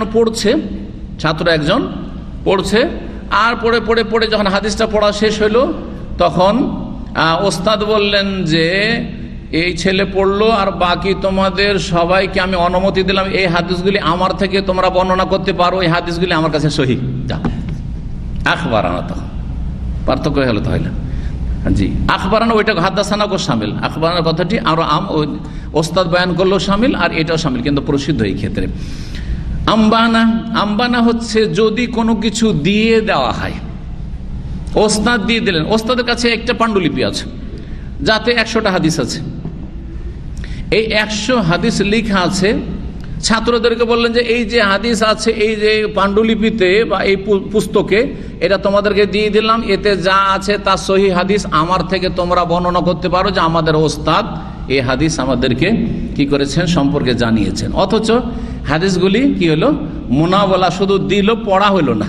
জি হ্যাঁ, আনের ক্ষেত্রে দেখা হইতেও পারে আবার নাও হইতে পারে, দেখা হইতে পারে আবার নাও হইতে পারে। মুতাআখিররা পার্থক্য করছেন যে এখানে দেখা হয়েছে কি না কেমন করে জানবো। জি, কিন্তু সালাফরা এরকম করতেন না যে একজনের কাছ থেকে না শুনে অমুক থেকে, আমি অমুক থেকে বর্ণনা করছি, আমি অমুক থেকে বর্ণনা করছি, যতক্ষণ না শুনেছে তার কাছ থেকে বা তার কাছ থেকে না জেনেছে। কিন্তু অনেক সময় হয় কি, জি এইরকম রোগগুলি অনেকের মধ্যে আছে, যার কাছ থেকে ও মাসলাটা জেনেছে তার সাথে তার অ্যালার্জি আছে, ধরেন অ্যালার্জি বুঝুন তো, মানে সম্পর্কে টানা পোড়া আছে, সম্পর্ক ভালো নেই, কারণ ওর নাম তো নিতে চাই না, তখন কি করলো, মাঝখানে ওকে আউট করে দিয়ে আমার ওস্তাদের নাম নিল। ধরেন আমার সাথে অ্যালার্জি আছে, তো আমার নাম নিয়ে, তো আমার ওস্তাদ শেখ সাফিউর রহমান, আমার আব্দুল মোহসেন আব্বাদ ধরেন, বা ধরেন শেখ ইবনে উসাইমিন দার্সে হাজির হয়েছি, শেখ ইবনে উসাইমিন বলেছেন, আপনি বর্ণনা করতে কি বললেন, আমি নকল করেছিলাম শেখ ইবনে উসাইমিন, আমাকে হযফ করে দিয়ে কি করলেন, শেখ ইবনে উসাইমিন এইটা বলেছেন। অথচ শেখ ইবনে উসাইমিনকে জীবন আপনি দেখেননি, তার মজলিসে যাননি আপনি, কথা বোঝা গেছে না। আনাতে এই সন্দেহটা থাকছে, বলছেন না, যতক্ষণ পর্যন্ত এটা সরাসরি শুনেছে কি শুনেনি আমাদের কাছে স্পষ্ট না হবে, ততক্ষণ এই হাদিস সন্দিহান থাকবে আমাদের কাছে সহিহ কিনা।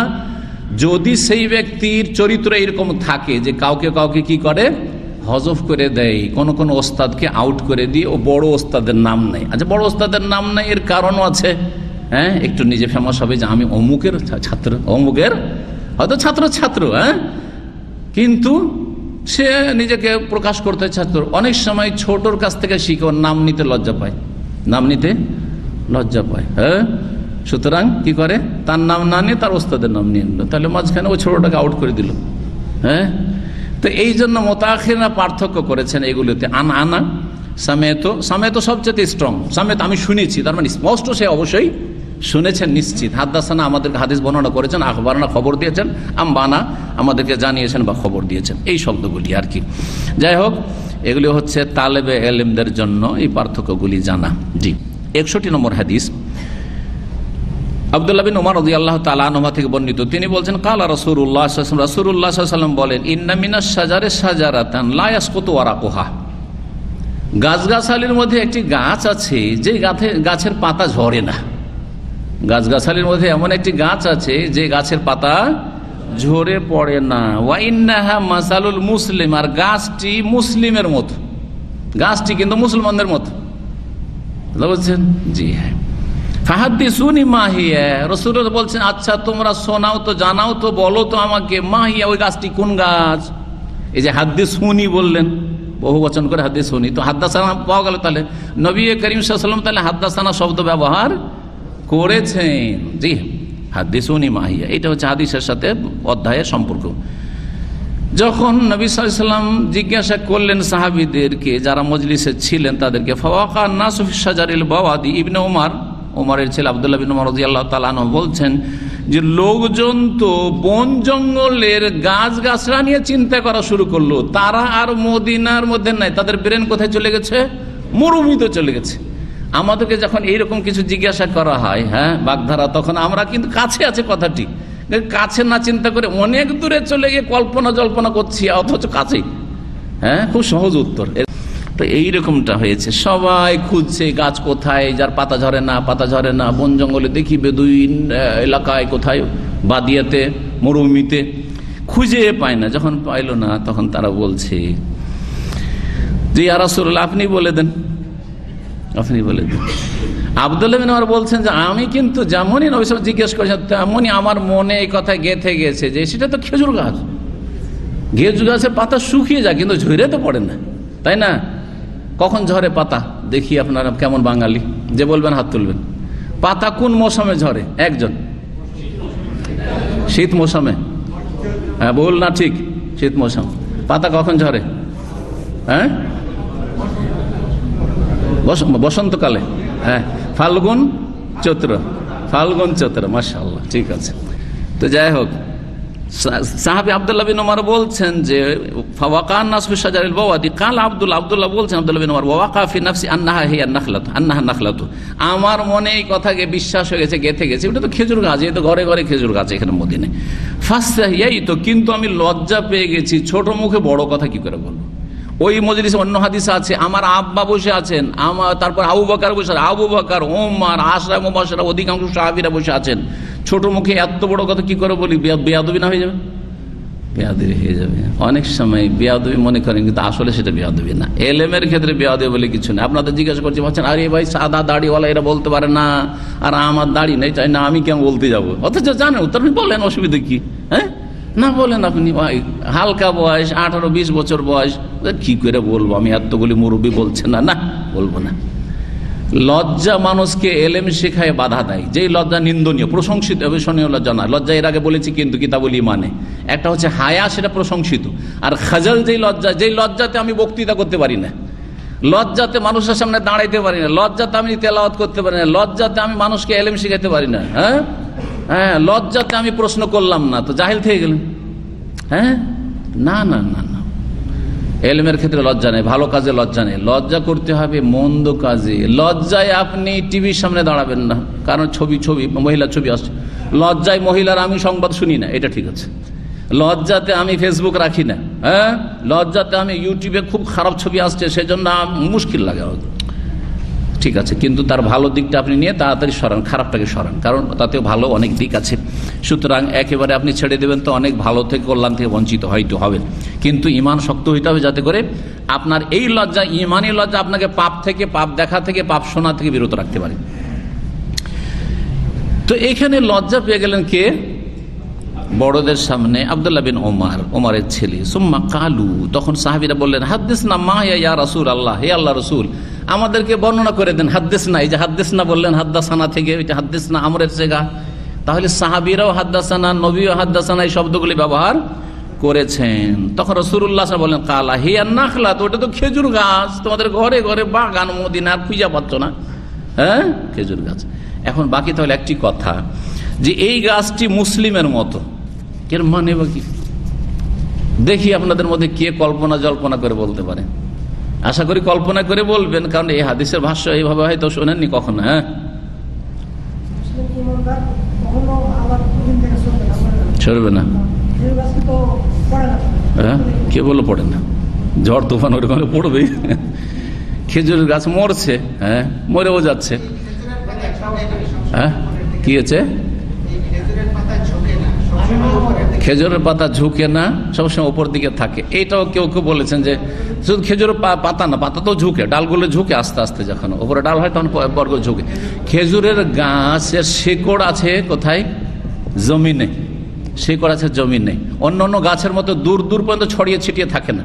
বট গাছের শিকড় কত দূর দূর পর্যন্ত চলে গেছে, তাই না? অন্যান্য গাছের, কিন্তু এর শিকড় একেবারে ওইটুকু জায়গাতে, সামান্য জায়গাতে আছে, কিন্তু বডিটা কত উঁচা, একবারে আকাশ, হ্যাঁ আকাশ ছোঁয়া বডি, অনেক লম্বা।